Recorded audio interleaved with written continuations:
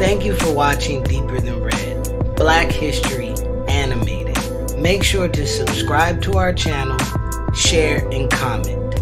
Enjoy the episode. 15-year-old Lewis Latimer stood in the long line of men in front of the shipyard. The United States was in the midst of the Civil War, and Lewis wanted to enroll in the Navy. Even though the required age was 18, 15-year-old Lewis lied about his age to enroll. His father had recently disappeared, fearing that slave catchers would catch him and harm him and his family. Now young Lewis had to support his mother and siblings. Lewis lied about his age so he could earn money as a soldier. During his time in the Navy, Lewis taught himself technical drawing, which would be pivotal for his future career with inventions and U.S. patents. Lewis served in the Navy until the end of the Civil War. Once the Civil War ended, there were many scientific advances. All over the country, inventors raced to patent their inventions before another inventor got there first.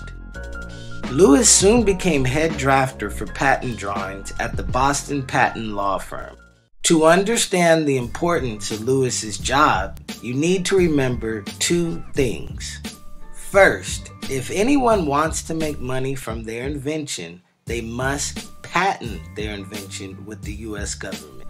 Once the inventor has the patent, anyone who wants to use their invention would need to pay them money.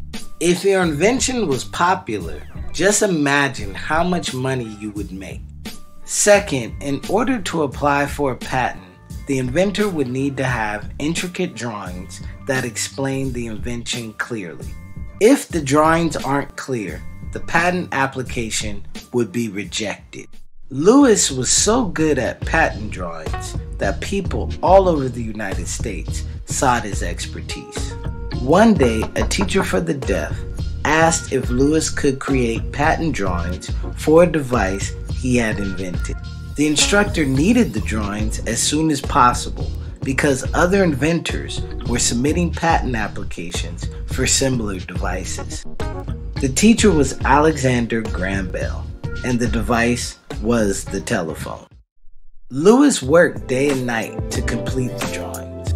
With Lewis's help, Alexander won the patent rights to the telephone hours before another application was made for a similar device.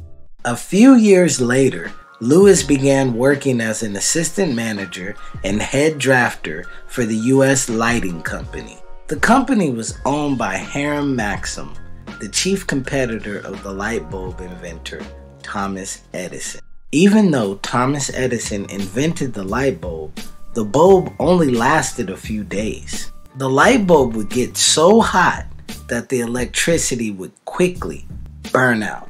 This made the invention inconvenient and impractical for many people to use. Lewis set about working to improve the short-lived light bulb. Soon, he had a breakthrough. Lewis created a cardboard casing that would keep the bulb from getting too hot and give the bulb a much longer life. Lewis had accomplished what Thomas could not. Because of Lewis's innovation, light bulbs were now more efficient and cheaper. As the United States lit up with electrical lighting, Lewis's expertise was again widely sought after. Lewis helped install the first electrical plants in Philadelphia, New York City, and Montreal. He also oversaw the installation of lighting in the railroad stations, government buildings, and major thoroughfares in Canada, New England, and London. Thomas, now busy with the Edison Electric Light Company, wanted Lewis to join his team of talented innovators. Lewis joined Thomas in 1884 as the chief drafter and patent specialist in the company's legal department. Lewis became the only black member of the Edison Pioneers, a small group of men who worked with Thomas in the early years of the light bulb. Lewis never stopped inventing. In 1894, he created the safety elevator, which was a huge improvement for existing elevators. He invented a method for making rooms more hygienic and climate controlled. Lewis's accomplishments cannot be overstated. Born from parents who were previously enslaved, spending his teenage years fighting in the Civil War, and then persevering in a post-slavery United States, Lewis contributed to two of the world's most important inventions, the telephone and the light bulb.